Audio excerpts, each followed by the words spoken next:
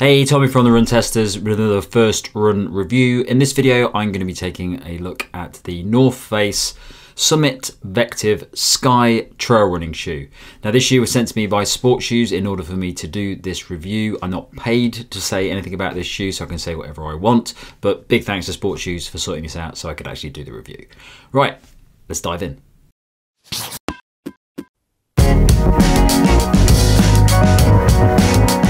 The North Face Summit Vectiv Sky costs £180 or $199, weighs in at 272 grams or 9.6 ounces. The drop is 4mm and the lugs are 3.5mm. The Vectiv Sky is a carbon plate trail shoe that's designed to offer a lightweight ride, a balanced level of cushioning and a good amount of stability. The midsole foam incorporates a 4mm Pebax insert at the forefoot to improve rebound, and there's a rocker that incorporates a fork design in the heel and forefoot to offer support on technical terrain. The upper is built to be light and breathable and has a sock style design for a lockdown fit, and the outsole is covered with a Surface CTRL rubber for grip and includes 3.5mm lugs. Okay, so before I start this review, I'd probably say that I've just got back from a 15k run in the shoe and they got very, very muddy. So I've just had to wash them and I'm not going to hold them up here because they're very wet. So the fit for me in the Vectiv Sky is true to size. I definitely wouldn't size up or down in it, but it's worth noting that it has a sock-like upper, which is quite hard to get on initially. So they do feel a little bit like they're hard to get on when you first get them. When I'm actually wearing the shoe, they feel fine, no issues at all, no rubbing over the course of that first run, but when you first try to get them on, they can be a little bit tricky to get on the feet. So that first run for me was really successful actually. I really enjoyed running in the shoe. It's a lower stack than the Vectiv Pro. I haven't tested the Vectiv Pro, but my friend who I was running with today was running in those and I compared the size of them and it is a noticeable difference in that midsole stack.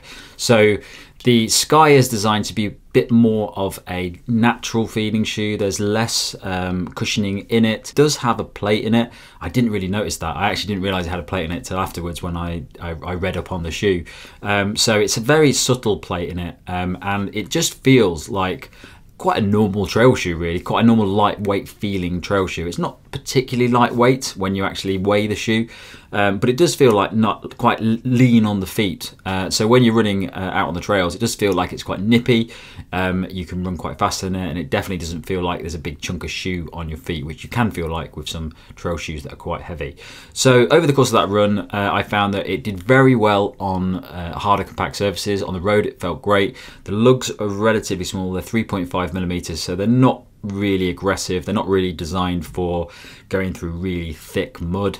And I found that out quite quickly when I was running through mud downhill and I was slipping about quite a bit. So it's not really a shoe designed for the British countryside in the winter. But over the harder compact surfaces, over the fields that were a little bit harder, it was absolutely fine, had no issues at all, felt very fast, nippy and enjoyed running it quite a bit. That plate, as I said, isn't that noticeable, so I didn't really feel any noticeable toe off or any sort of propulsive feel to the shoe. It just felt like a fast shoe, which is pretty much all it really needs to do. Although to be honest, I would say that there are other trail shoes out there which also feel light and nippy to me and they don't have a carbon plate in. So I didn't really get any benefits from that carbon plate when I was out running in it.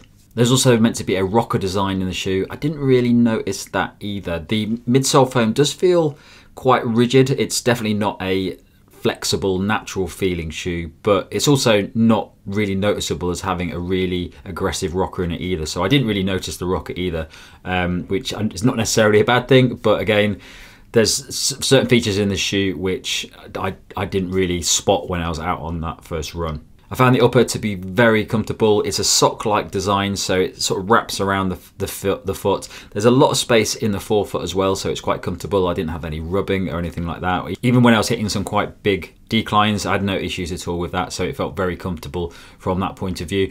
And I also felt that when I was running uphill that it was quite a nice shoe for running uphill. I felt like I could maintain a nice pace with it. The shoe didn't feel like it was holding me back when I was trying to push myself up those hills. So it does feel like a very fast shoe to wear out over the trails, and I think the carbon plate that sits within it, along with that midsole foam, does feel like it's protecting your feet as well, because I definitely felt like on some of the harder rocky areas I didn't really have any issues with the pointy rocks or anything like that. So it's quite a nice firm build to the midsole. It does feel like it protects your feet. Other than that, I didn't really get a lot more from that shoe. I think it's a solid trail shoe. I think it feels like it would be good for a variety of distances. Definitely felt like it had enough cushioning to go long in over the trails, and I'd be more than happy to do longer distances in it.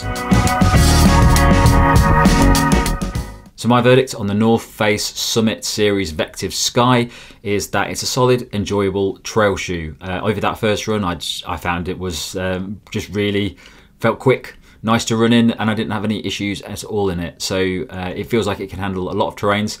Not mud. The lugs are just not, they're not aggressive enough to deal with thick mud, so definitely not designed for that. Probably more for those more summer, spring trail runs, probably not in the UK in the winter. But other than that, I think it's a good trail shoe, and I definitely will use it for some other runs coming up. The one thing I would say about it is that the price is quite high. I think when you have a lot of features in a shoe, like carbon plates and stuff like that in a trail shoe, you really need to feel the benefits of those for the price that you're paying for the shoe. It is cheaper than the Vectiv Pro, which has a lot more stack in it and is designed to be a little bit bouncier out on the trails when you're running faster. But I would say that there are a lot of other trail shoes out there that I've tested which don't have some of this carbon plate technology in that this shoe has, and they come in significantly cheaper. Things like the Saucony Peregrine range, that's a very similar shoe to what you're getting from this. I'd also say that the Asics Fuji Light 3 is probably a superior shoe for me. It doesn't have any sort of plate in it. It's actually quite a flexible, natural feeling shoe. But I also feel that that shoe is very light to run in. It just feels you can really pick up the pace nicely in it, and it just delivers like a road shoe, a lighter road shoe in that sense, and you can really bound along in it. The only difference in those two shoes is that I would say that the Fuji Light 3 doesn't have the protective qualities of the midsole and that carbon plate that you get from this shoe. So if you're running on really hard, compact, rocky ground, then that you may be wanting the benefits of this shoe. But if you're really running it over more general terrain and you just want a lightweight feeling shoe, then probably you might go for the Asics Fuji Light 3 or the Saucony Peregrine range, because that shoe is just a really good all-rounder and you can run a variety of distances in it across quite a lot of terrain. So that's my first look at the Vectiv Sky. Thanks a lot for watching. Don't forget to like, subscribe, click that little bell, and check the channel out for all the other videos we've got. And also, if you want to listen to us talking on your runs, then you can go into the caption below and find a link to our podcast, which comes out at the end of each month. Thanks a lot for watching. Catch you later.